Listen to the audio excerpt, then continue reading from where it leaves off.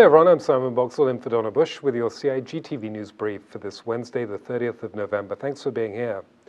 As part of this year's local World AIDS Day activities, the Health Services Authority and Public Health Department will commemorate World AIDS Day with a week of free HIV and STI testing, starting on Wednesday, the 30th of November and going through to Thursday, the 8th of December. Founded in 1988, World AIDS Day was the first ever global health day and is observed annually on the 1st of December. This year's equalized theme is a call to action. It's a prompt for all to work for the proven practical actions needed to address inequalities and help end AIDS by increasing the availability, quality, and suitability of services for HIV treatment, testing, and prevention, so that everyone is well served.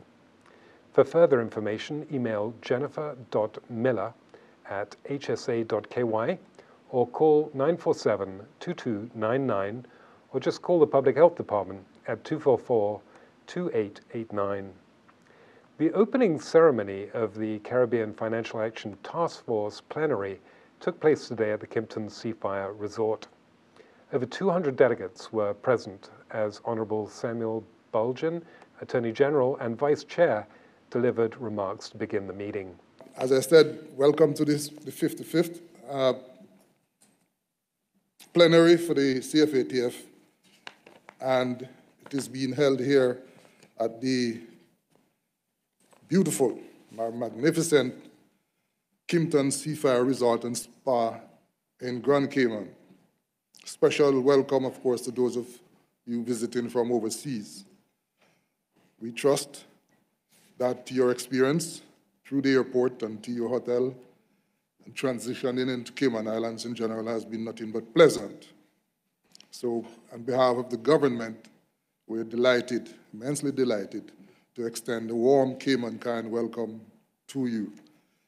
I mentioned that this is a very significant plenary for a number of reasons, not least of which is because it is the first in-person plenary for the last 3 years, of course, thanks to COVID. It's also of significance that CFATF, as the first FATF regional style body, is celebrating or marking its 38 years of existence. And maybe of less significance, but nonetheless of some significance, is the fact that this will be the third occasion on which the Cayman Islands will be hosting the plenary and, of course, assuming chairmanship of the organization. Cayman has been an active member of the CFATF since its inception in 1992. The jurisdiction has been implementing measures to combat money laundering and terrorism financing. Hosting the Caribbean Financial Action Task Force plenary meeting aligns with the government of the Cayman Islands' mission to enhance and solidify the territory's reputation as a preeminent jurisdiction for financial services.